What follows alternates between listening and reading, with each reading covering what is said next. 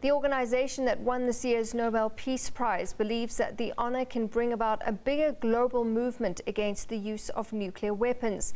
The international campaign to abolish nuclear weapons was awarded the coveted prize for drawing attention to the catastrophic humanitarian consequences of any use of nuclear weapons and for groundbreaking efforts to create and establish a treaty banning nuclear weapons.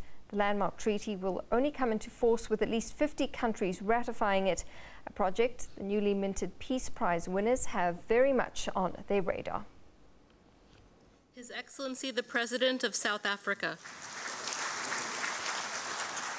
South Africa was among the first countries to sign the Treaty on the Prohibition of Nuclear Weapons when it opened for signatures last month, a task made possible in no small measure by ICAN, working with friendly countries that seek the elimination of nuclear weapons completely. It's really a great honor for ICAN to be awarded the 2017 Nobel Peace Prize. It was awarded in recognition of our role to bring about the Treaty on the Prohibition of Nuclear Weapons and to mobilize people all over the world to campaign against nuclear weapons. And this prize is really in honor of all of those people who have fought tirelessly against nuclear weapons, sometimes ignored, and very small organizations, lots of volunteers and committed people all over the world.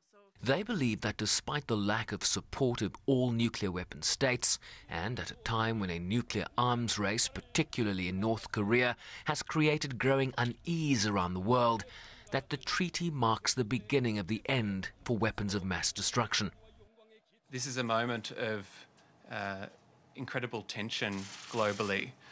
We have heard in recent weeks in this very building threats to use nuclear weapons.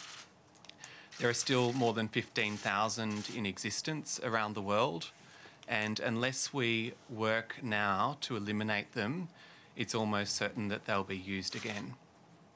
This treaty offers an alternative to a world in which threats of mass destruction are allowed to prevail. We hope that the award of the Nobel Peace Prize will help us in our campaigning to get countries to sign and ratify this vital international agreement.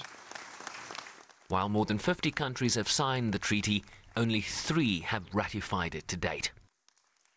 For it to come into force, more than 50 countries must sign and then ratify the treaty, which generally entails a legislative process where treaties are domesticated into national law.